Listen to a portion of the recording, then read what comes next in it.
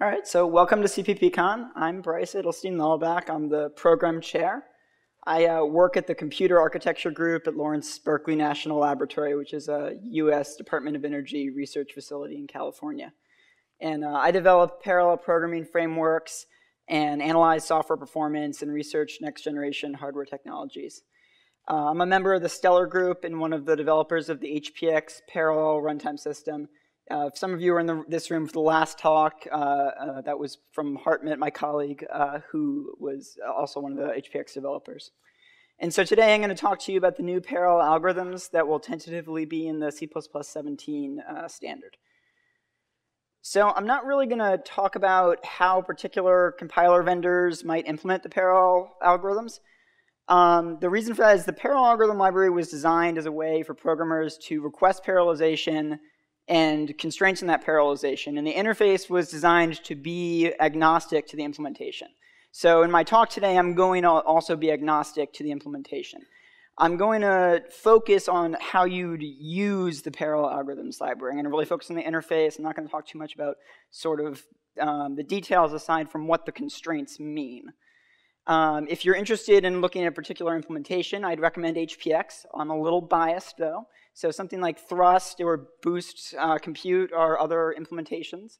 The parallel algorithms library has not yet been implemented in any of the major C++ standard libraries, but we'll probably start to see implementations in the next year or so, given that it's right now in the committee draft for the 17 standard. So I'm first going to talk about why we need parallel algorithms in C++. So in 2012, Sean Parent gave a keynote at C++ Now. And during that talk, he said, without addressing vectorization, GPU computing, and scalable parallelism, standard C++ is just a scripting system to get the other 99% of the machine through other languages and libraries. And he showed this slide. And so this slide his intention was to demonstrate that prior to C++ 17, you can only utilize a small percentage of your hardware with only standard C++ and nothing else. Now, just adding threading would get you a little bit. It's maybe a little hard to see this pointer here. But you can see this little pink region right here. That's what you get from just threading. But you lose all of this here from not utilizing vectorization, from not utilizing any accelerators that you might have. So a lot of you may be familiar with Herb Sutter's article, Free Lunch is Over, from a few years ago, which described the end of CPU frequency growth and the rise of multi-core processors and how we needed to adapt. We needed to start thinking about parallelism in software that previously didn't need to have parallelism, because parallelism was the new way that you would get additional performance. And we have adapted to that. But now we're reaching the end of CPU core growth. It's becoming harder and harder to add additional cores to traditional cache-coherent, heavyweight CPU designs. So we're starting to move towards lightweight cores, SIMD processing, so GPUs type processing, other types of accelerators, specialized accelerators, on-package FPGAs, on-package high bandwidth memory technologies like MCDRAM and HMC. And so what all this means is that free lunch is over again. So now we have to sort of adapt to a whole new set of things. And this time it's worse because the hardware is both increasingly parallel and increasingly diverse.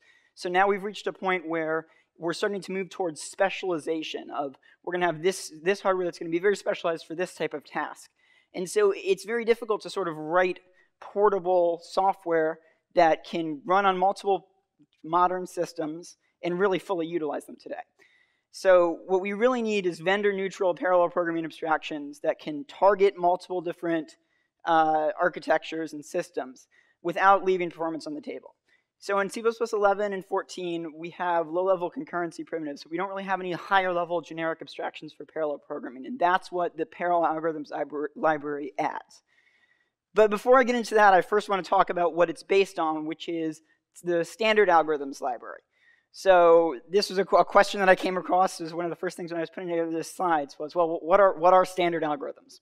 So the standard says that the algorithms library describes components that C++ programs may use to perform algorithmic operations on containers and other sequences.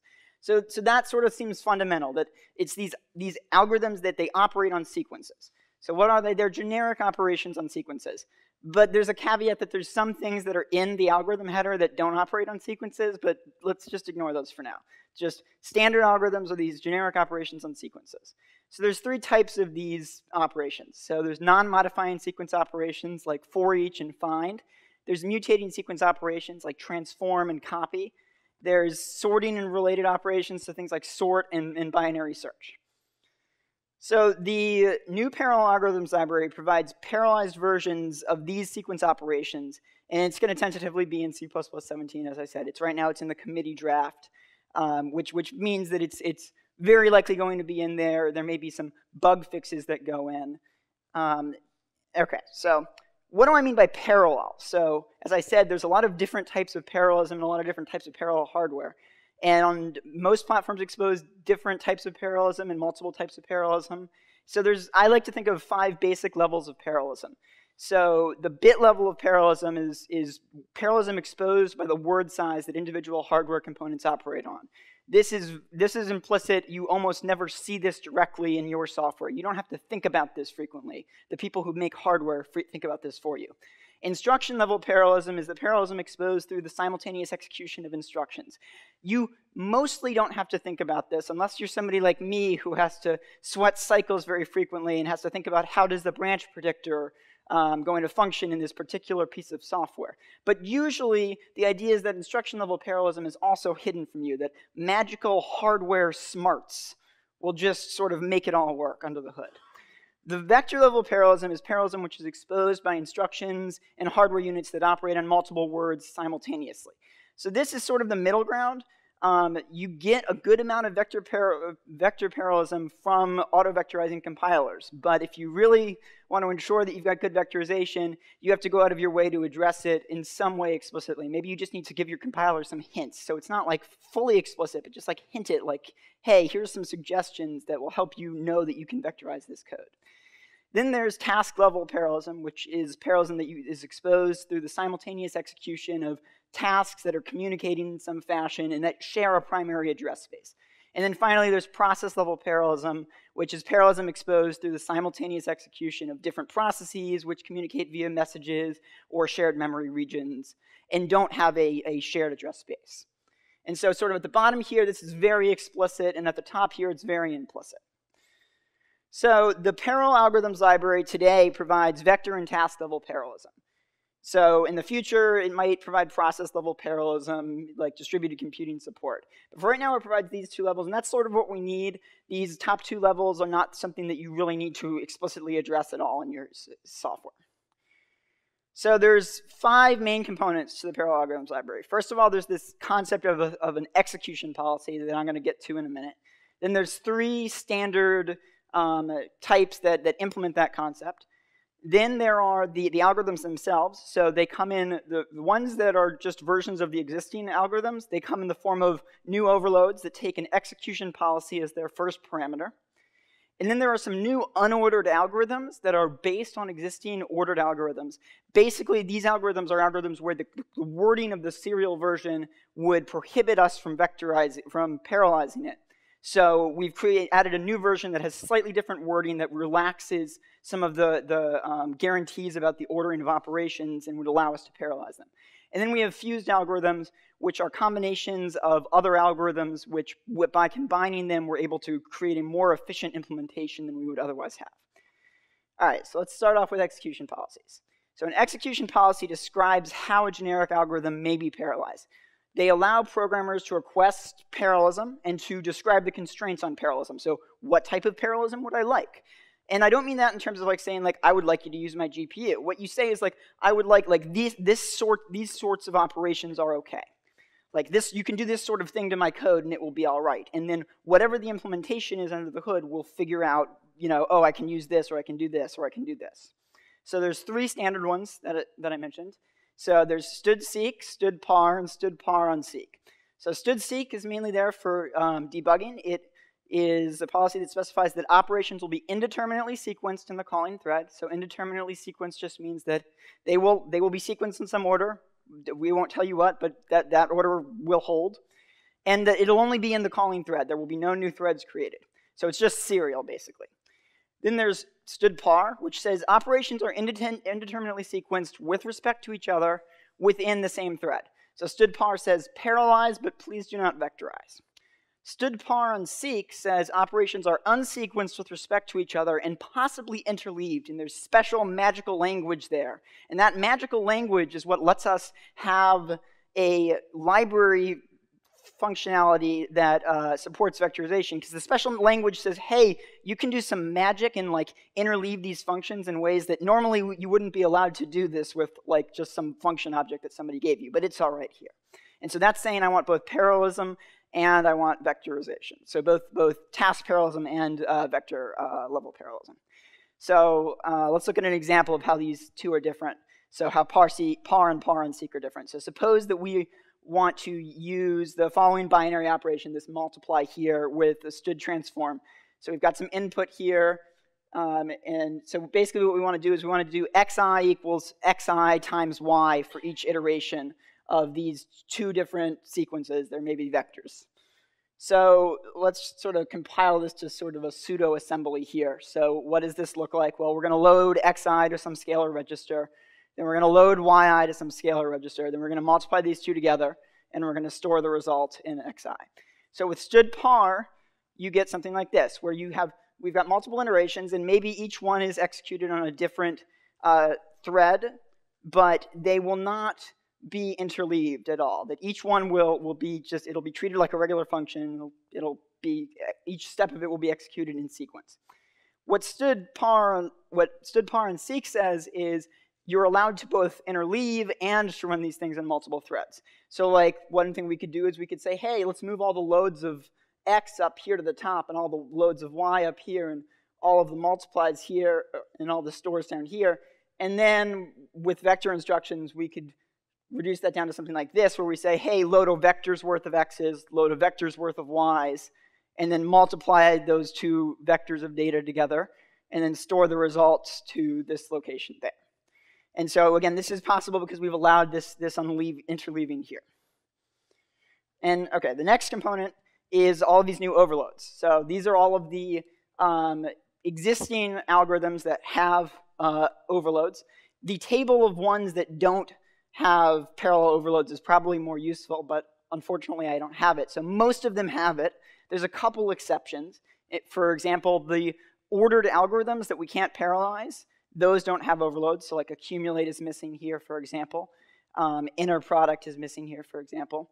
And there's a couple others. So like there's no parallel min or max. And I've highlighted sort of the most useful ones. So for each, sort, and transform are particularly useful ones in a parallel context. So one thing to note about for each is that it's a little different in the parallel version. The serial version returns the urinary function argument, that's the input. The parallel version does not, because that's not really something that would work for a parallel for each. So using these is pretty easy. So like this is parallel sort. Here's a vector. Hey, sort it. First argument's going to be an execution policy. It will be sorted in some way in parallel.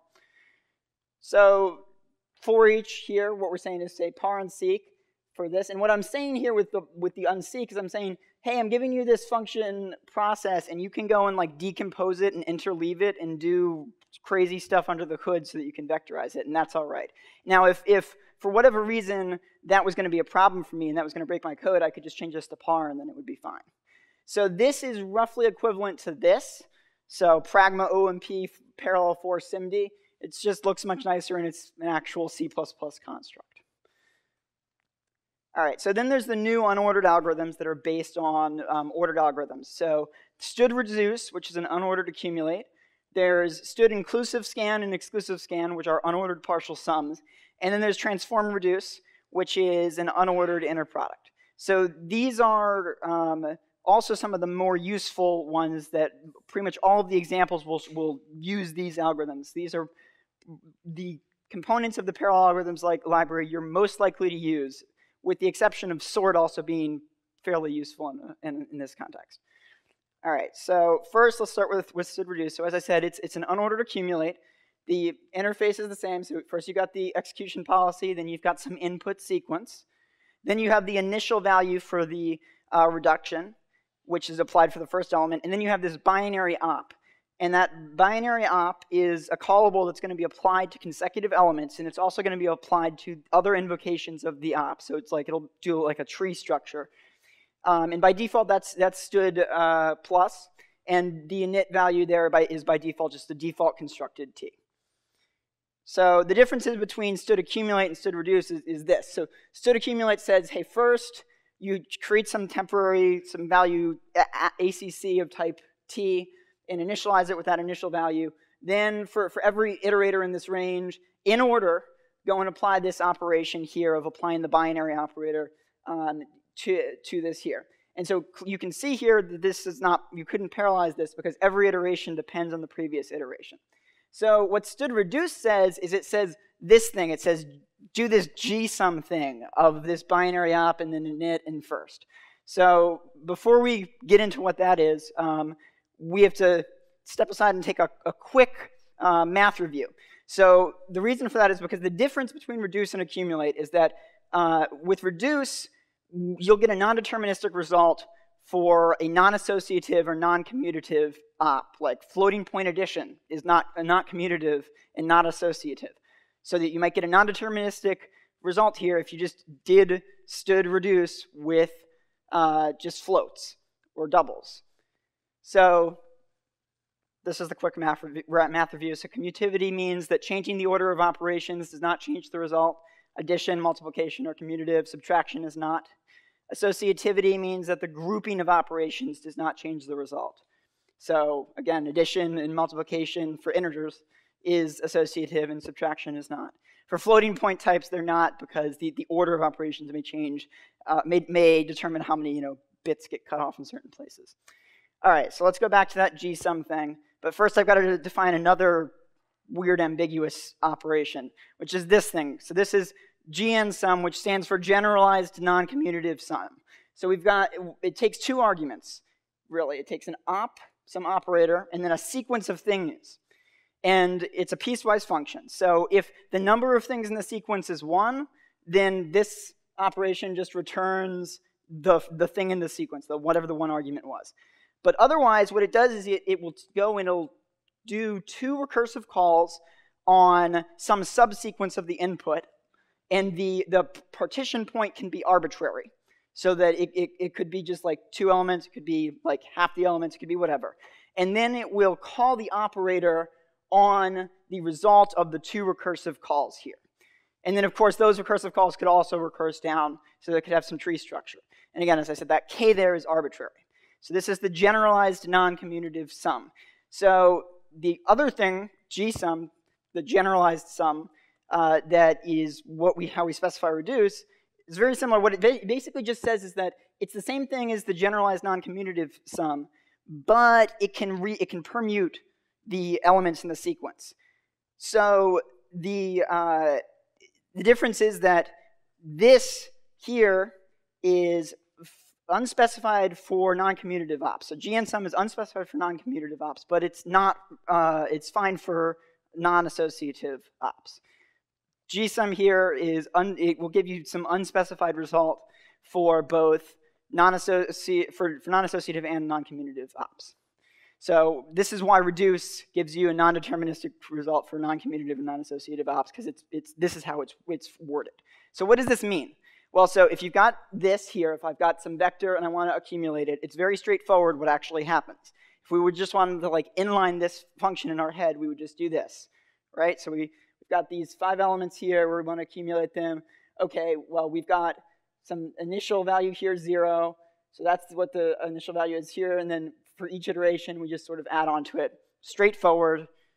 Okay, so with reduce, this is one of the possible things that could happen. But there are many other possible things that could happen. So you could get this, but you could also get this, because it's allowed to permute the order in which the elements are operated on could be permuted, so that it could go, hey, let's deal with the second one, then the first one, then the third one, then the last one, then the fourth one.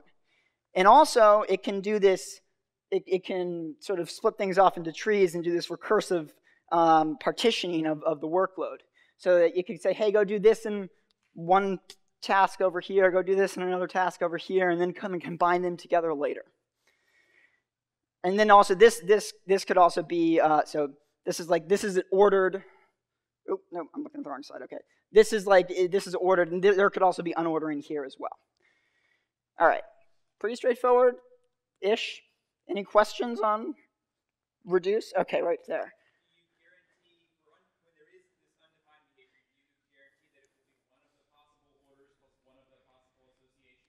So the question was, do you guarantee that it will be one of the possible orders plus one of the possible associations?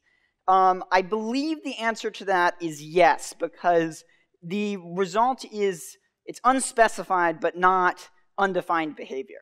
So some unspecified things happens, but I might be wrong about that.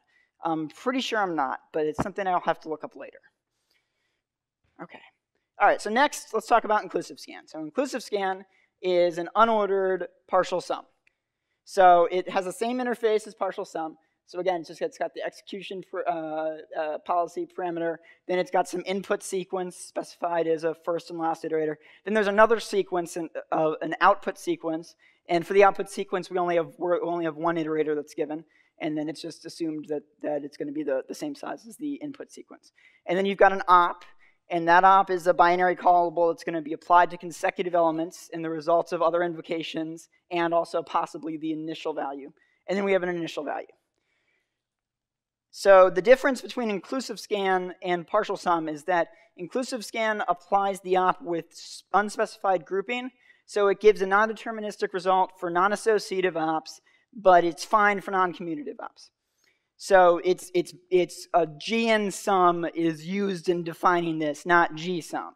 So slightly different from reduce there. So what this actually looks like, so this is like what partial sum or inclusive scan looks like. So the first element of the output is just equal to the first element of the input. The second is equal to the first element of the input plus the second element of the input, and so on and so on. So it accumulates the sum of all the previous iterations there. So exclusive scan is something that we didn't previously have a corresponding unordered version. It's just like inclusive scan, but it excludes the ith element in the ith sum. So what I mean by that is that like the first output is just equal to the initial value here. And like the second output here is just equal to whatever the initial value is plus the first element. It does not include the corresponding element, so the second element of the input in the sum there. And it's particularly useful for a number of these parallel programming problems, which is why it's added. And there's now a corresponding non-execution policy-based overload of this exclusive scan too. But it's very similar to a partial sum or inclusive scan. All right, and so then we have the fused algorithms. And the first of the fused algorithms here, transform reduce, is also one of these algorithms that maps directly to an unordered algorithm, which is inner product. So there's transform reduce, there's transform inclusive scan, and transform exclusive scan. So transform reduce is by far the most powerful of these. And in fact, this talk probably shouldn't be called this. It should probably just be called transform reduce, because that's pretty much all that I do here is just show you how to use transform reduce. It's a very, very, very useful algorithm. So it looks like this. Okay, that should not say unordered transform reduce. It should say unordered inner product there. My apologies for that. All right, so transform reduce, it takes its execution policy as the first parameter here. And then it takes some input sequence, so first, last pair. Then it takes a transformation operator, a ternary transformation operator. And then it takes some initial value and then a reduction operator here. Now, it's important to note what the types are of this transform operator, this ternary transform operator, and this binary reduction operator. So here's what the signatures look like. So the transform operator looks like this. So it takes some t, the type of the input sequence, and it returns some type r of whatever type it would like. And then the reduction operator takes two types r and combines them into one type r. So when we say transform reduce, if you want to think about what it does, it's very simple. It's just transform, then reduce. So what it does is it applies the ternary transform op to each element in the range first, last. Then it reduces the result with the reduction operator. So transform, then reduce. Now, it is, of course, a little confusing because the way that you see it in code is like this, reduce and then transform if you sort of are writing it out in your head. but the order in which the operations happened is the transformation's applied to the input, and then the reduction's applied. One important thing to note is that usually when you think about transform, you think about it as a mutating sort of thing. The transform, the serial version, it has some output sequence that it writes to. There is no output sequence for the transform here. There's this transform sequence that gets created, but it's sort of like a pseudo sequence. It's sort of created on the fly, and it's immediately consumed by the reduction op. And so this is where you get the benefit from instead of just doing a transform separately and a reduce separately, that there's no temporary sequence created here. All right, so like this is what it looks like. So at the base level, the first thing that's done is the transform op gets applied to the input sequence. And then the reduction op gets used to combine multiple transformed values. And then it also gets used to combine multiple reduced values. And so the tree actually would look a lot larger than this potentially. All right. So there is again, this slide should say unordered stood inner product here. So there's also a binary version of transform reduce. There's a caveat here, which is that the spec is currently missing the binary version, but I think I'm going to be able to fix that. So the rest of these slides assume that the binary overload for transform reduce is going to make it into the standard. I'm pretty confident that this is something that we'll be able to fix. I think it's really just a naming issue, because it's specified in the standard that there is a parallel inner product, and that doesn't make a lot of sense because we can't parallelize inner product. So really, what we really just need to do is rename the parallel inner product to transform reduce. So I call this the binary transform reduce. So the distinction between the version I just showed you is that this takes a binary transform operation, and it works on two input sequences. So the binary transform operation is applied to consecutive pairs from the two input sequences. The first input sequence is the first one, last one sequence, and then the second input sequence is the sequence that starts with first two. And so the transform op will be applied to pairs of elements from those two sequences, and then the reduction operation gets applied in the way that I just showed you. So, all right, I'm going to get to some examples now. So suppose that we have some sequence X, and we want to compute its vector norm. So the vector norm is the square root of the sum of the square of each element. So that's a little wordy, but basically we take each element, we square it, we sum all those elements together, and then we take the square root of that. So you should be able to see sort of like how this is an inner product, because there's two different operations here that we're doing. So we're going to use an urinary transform reduce here, and the reason for that, we've just got one input sequence, X. We're going to do some urinary transform on it, and it's going to be this, so just a square function. So that's the middle one right there. I'm sorry, my laser pointer does not seem to be functioning. Oh, maybe it is. All right, so here's our urinary op. And then the reduction op is just going to be addition here.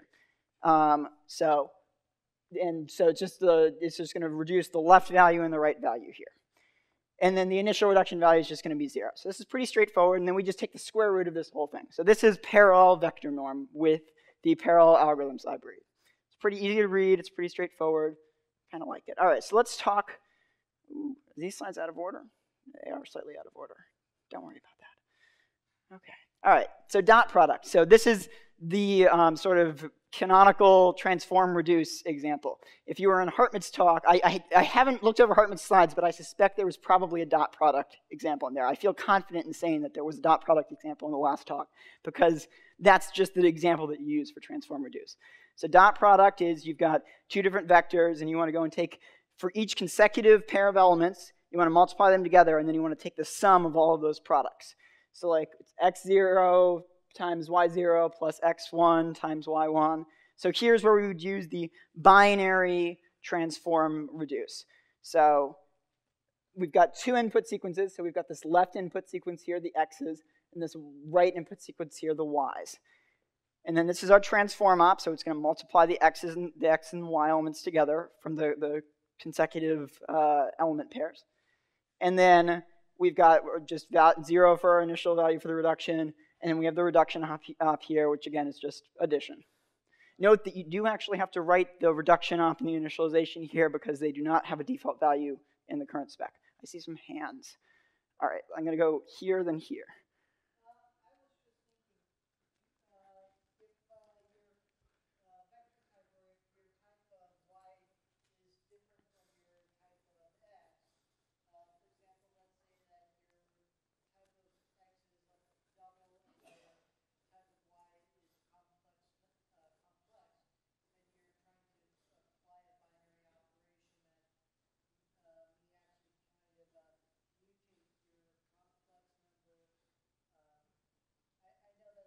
So you're asking whether you can do a binary transform reduce on two input sequences of different types?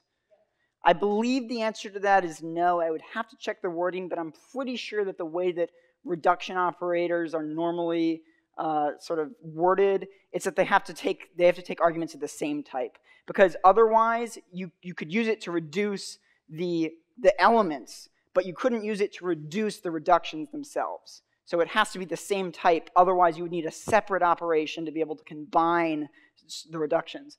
So sort of to make that a little bit clearer, let me go back a couple slides. So like here, like if pretend that this was some second sequence here, and that you wanted, like this was complex, this was a second sequence, this was a Y, and this was a complex, and this was double, then you might want your reduce op here to take a double and a complex, but then this reduce op doesn't work, because this one is expecting the results of these two computations there. So that's why we don't have, that's why you have to have the same input type for the sequence. All right? Okay, so there's another question over here.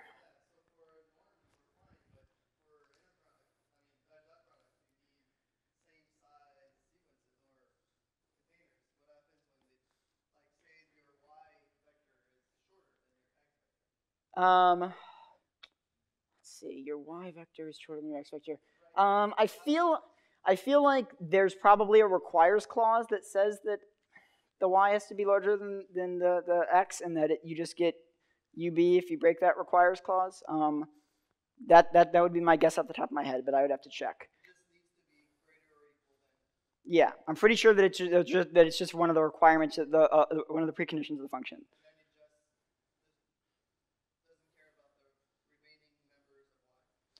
Yeah, if it's greater than, it will just only process up for the range of the first element. Yeah, yeah. This is the same way that the non-parallel algorithms do things too. Yeah.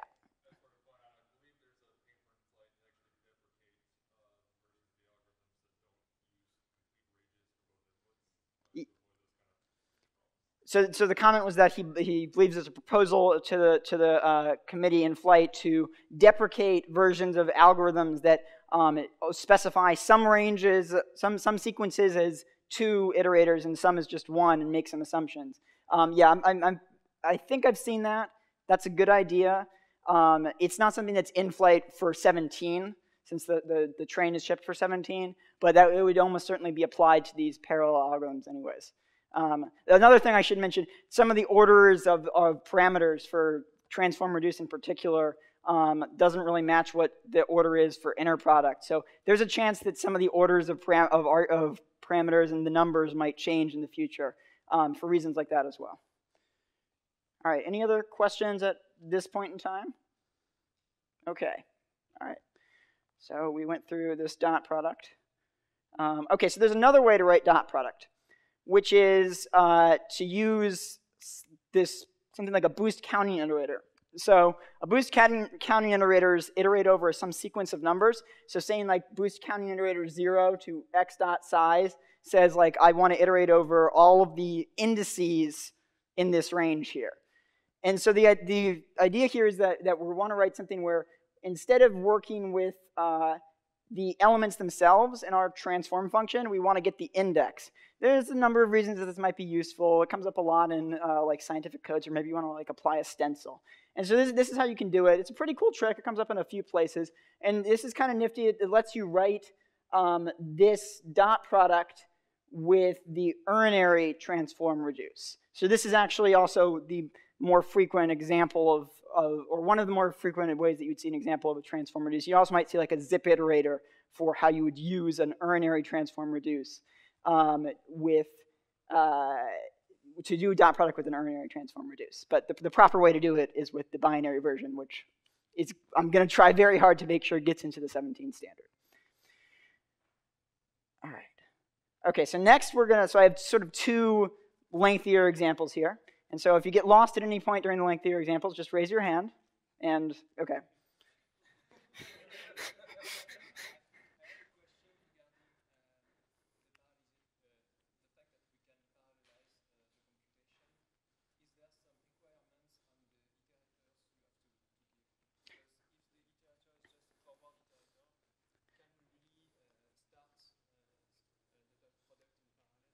The question is, are there requirements on the iterator types?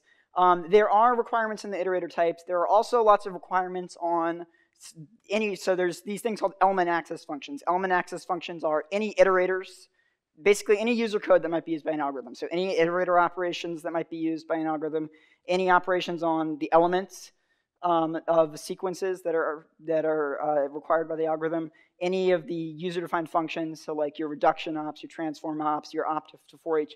Those are, we call those element access functions, and there are restrictions on them. Basically, the restrictions are you can't do things that would cause data races. Let's see. Am I good now? All right, cool. So basically, you can't do things that cause data races. I don't actually have a slide with the particular restrictions handy, so I can't really tell you what the exact requirements are. But you can't use something like an iterator from an IO stream as an input to any of the parallel algorithms, because that would break, because there would be these loop carry dependencies between each different iteration.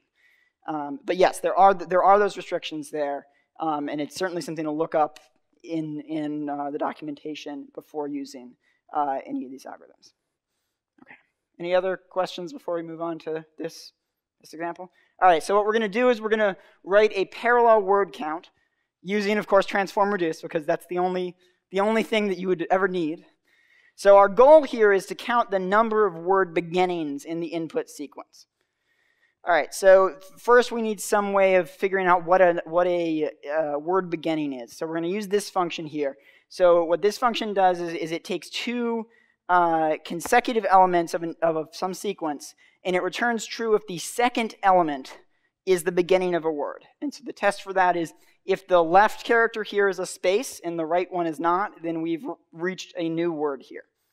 All right, so we've got this function here. We're going to set it aside for a moment. So we go back here. All right, so trivial case, if the input string is empty, we don't have any words, so we just return 0. And then because of the way we wrote this, we said that it's going to detect the second element is the beginning of the word. We have a little problem if we're going to use this, which is that if the first character in the sequence is not a space, then it's the beginning of a word, and we're not going to pick up on it because our function only tests whether the second of two consecutive elements is a beginning of a word, and there's no element that's to the left of the first element. So we need to check the first character separately, and so we just see as the first character a space.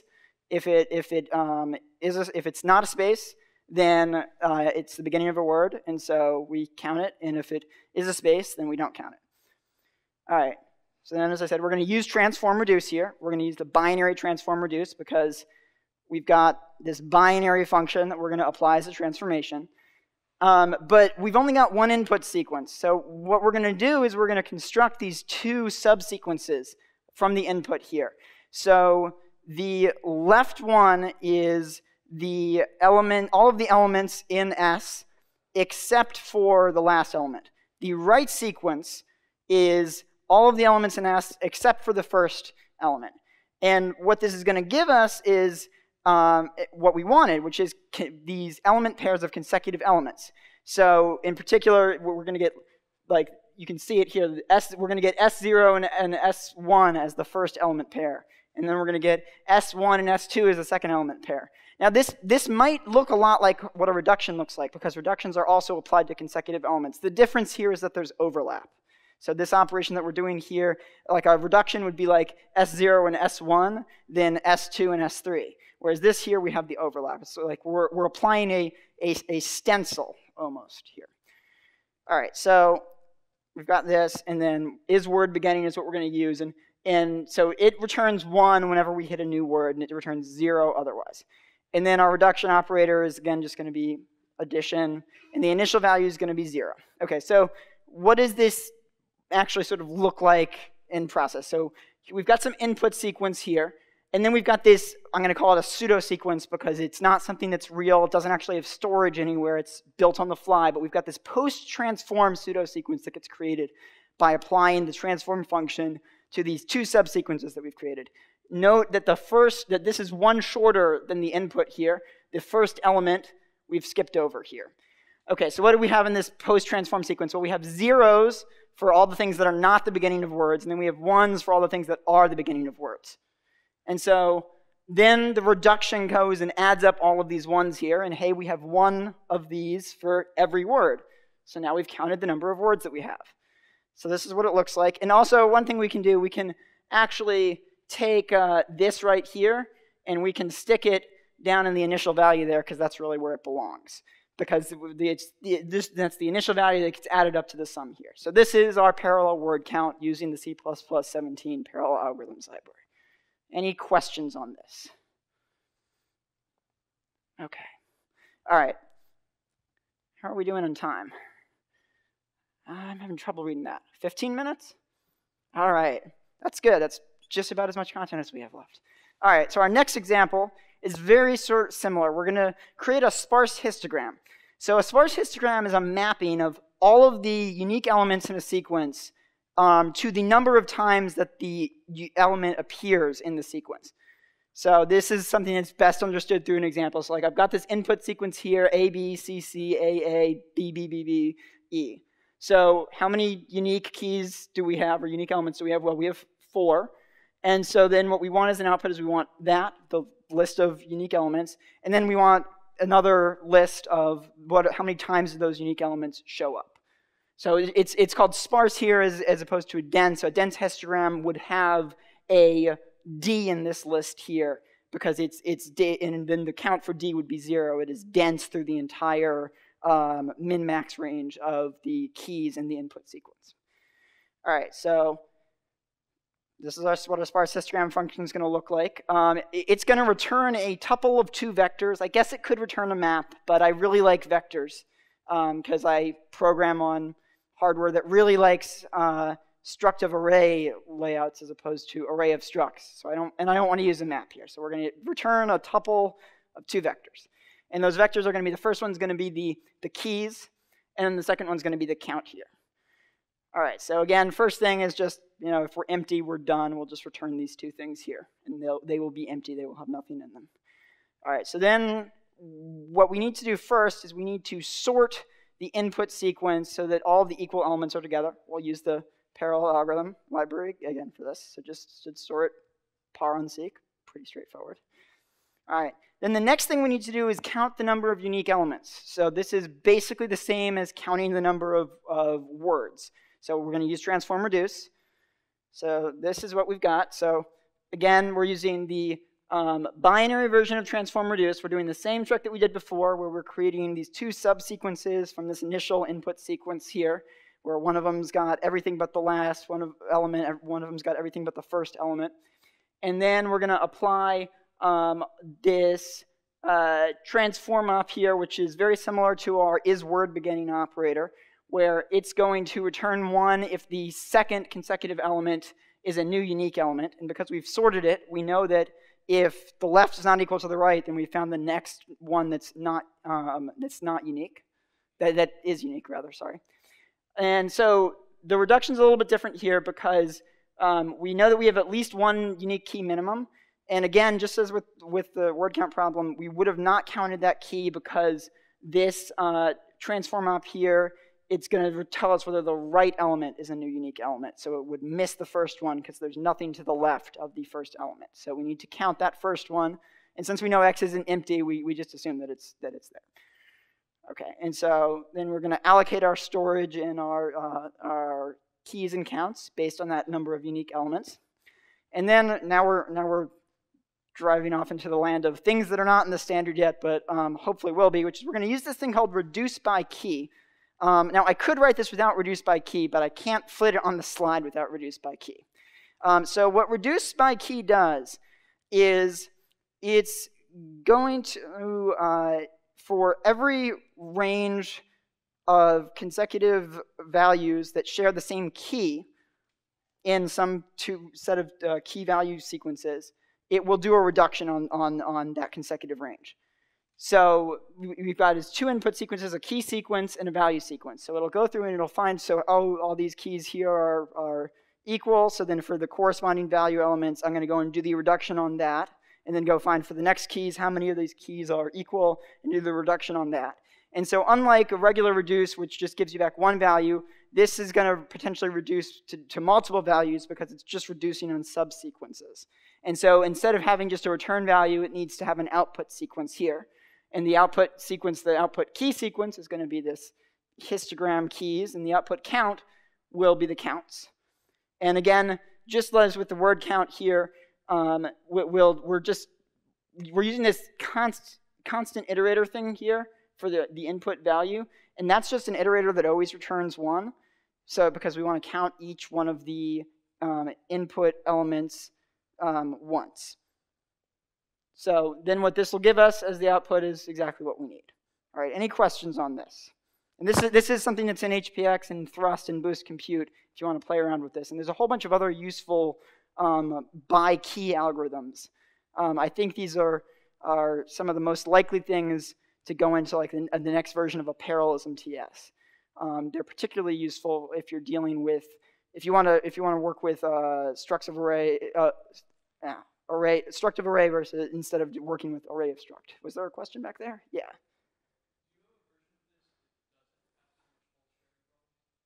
So the question was, do I have a version of this that doesn't have so much false sharing problems? Me talking about false sharing would be a whole different talk, so we should probably take that offline. But yeah, the answer is yes, but we should talk about that later. All right. Okay.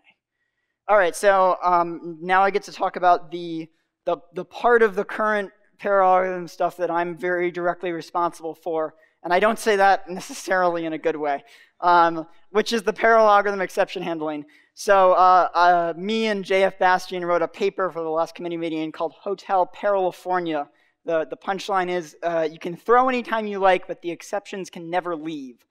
The reason for this is that if we have exceptions boiling out of our element access functions, it makes it very, very, very difficult to vectorize them efficiently, because then we have to mask because of the possibility of control flow. So this is very problematic. One, like on a GPU, basically the approach would have been like, analyze the element access functions. If any of them could throw exceptions, run it on serial. Would have been the implementation if we had gone with any error reporting mechanism that doesn't call terminate here. So this is, I think, a good solution for now, which is that if an element access function throws an uncalled exception, std terminate gets called. You're just done. Now it also could throw bad alloc if memory is needed for like a thread pool, or if it's temporary memory resources are needed for the algorithm. But that's a much less common case. All right, so there's that. Sorry, or thanks, depending on your viewpoint. Or you're welcome, rather. All right. Okay, so the stuff in this slides, almost none of this was code that I wrote. It was almost all code that I stole from other people, and these are the people and things that I stole it from. So they should get the credit for that. So there's a couple things I didn't talk about, which is future directions. So there's 3 big ones I sort of want to briefly mention. The first is asynchronous versions of the parallel algorithms. So like right now, one of the issues is that if you're using multiple parallel algorithms, like I'm doing a sort here, I've got a transform reduce here, I've got a reduce by key here. This is all fork join parallelism. I'm going, hey, go split up all these tasks, go do stuff, then communicate back together. There's no way for us to overlap computation with the current parallel algorithms. It would be very nice if we had versions which were asynchronous and would return a future that would be ready when the algorithm had finished executing. Yes, question there. You could. I just think that you could, but I think realistically there's going to be performance opportunities that will be lost if we don't have the library interfaces for this. I'd have to talk with Hertmit to determine whether or not that's correct, but I'm pretty sure that you actually want the library to provide you with the asynchronous version instead of you just wrapping it in some asynchrony primitive. It's just like with the fused algorithms. I believe there's going to be opportunities there to optimize by knowing that you're doing this asynchronously. Okay, question over there.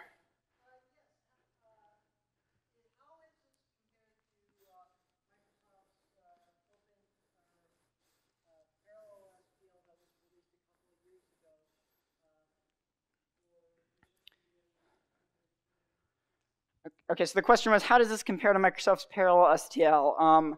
So I should give the brief history of Parallel STLs, which is that there's been about 1 million of them. They've all kind of done similar things. I haven't looked at Microsoft's Parallel STL in particular, but usually they've done very similar sorts of things in that they tried to parallelize sequence algorithms. So I can't really answer your question properly because I haven't looked at it, but I would guess it's pretty close. All right, so the other two things I wanted to briefly mention. So one thing that you may have noticed is missing is that there's no way to ask for vectorization without parallelization. So don't worry, we have top men working on that. So there's a proposal for this thing called for loop and for this whole framework, theoretical framework for reasoning and wording just vectorization for this for loop construct. It's very powerful. It's a wavefront model.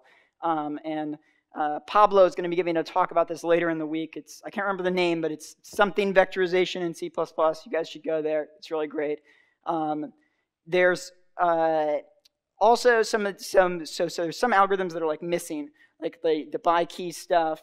There's a couple others that I think we could really benefit from having in the spec here. So that's sort of the future direction. Oh, and I forgot, of course, there's executors, which are a whole talk in and of themselves.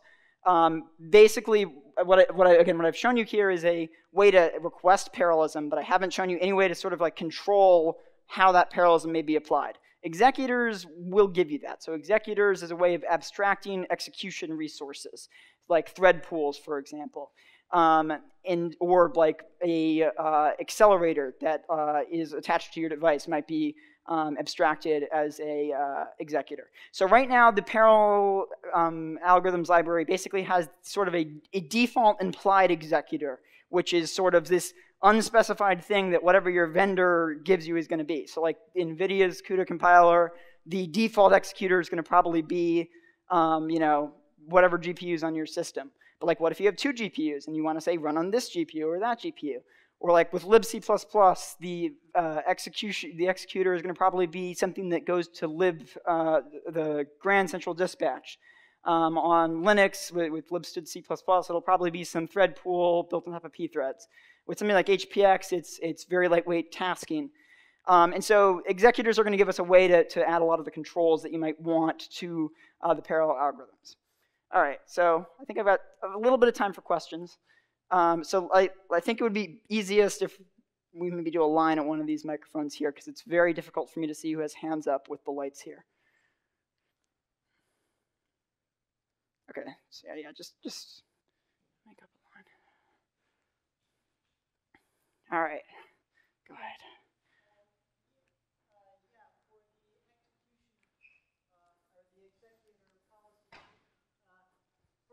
Executor default policy, can you actually suggest that you want to use all types of hardware threads or hardware pools such as GPUs, CPUs, FPGAs simultaneously to perform on your algorithm? So right now, the question was whether you can request to use all the possible hardware available with the default executor. Right now, you can't. Right now, the executor is something that the implement is not in the language of the spec anywhere, and it's just an implied concept that it's completely up to your implementation how the parallelism is provided. So right now, no, there's not a way to add that, but we have top guys on it, and that's coming in the future. All right. So did par unsec used to be called par vec? Yes, it did. This is like if const expert. So you probably have heard about a thing called const expert if, because everybody in the committee has gotten used to calling it const expert if. What about static if? Or static if.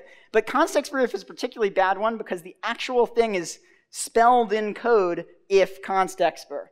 And everybody calls it const expert if. Yeah, parvec, it used to be, or par and seek used, see, I'm doing it myself. Par and seek used to be called parvec. It got renamed to be par and seek. Because the execution policy identifiers are very short, they got bike shedded many, many, many times. They were going to live in a separate namespace at one point. Seek was going to be sequence at one point. They were going to be longer. They were going to be shorter. This is what we ended up with. But yes, that is how they mapped. Yeah. I have one more question, if I may. Yes, go ahead. It builds on the person's last question about using the begin and end of the destination iterator. Yeah. And there's STL has a paper on that. But since we're adding transform reduce, so we have control over that now, so why not add that safety feature now? Because we don't really have control over it because the committee draft has fixed. The only possible changes that could be made to transform reduce is if the committee decides that the current missing transform reduce overload should be there, and that the inner product overload for execution policies that is there shouldn't be there, then we might have some freedom there. But it's not something that we could really fix in ballot comments. I'm hoping to at least fix the order of parameters in transform reduce, but that may be a little out there. If you set up vectorized execution policy, but then the operations that you sent to it are not capable of being vectorized, bad stuff happens. So does it cause a compiler error or does it cause a runtime error? It does not cause a compiler error. Okay. It does not cause a runtime error. It causes undefined behavior. Ah, okay, thank you. Yes. All right, any other questions? All right, well, I hope you guys have a great conference. We're really glad to have you here, and I'll see you guys all around.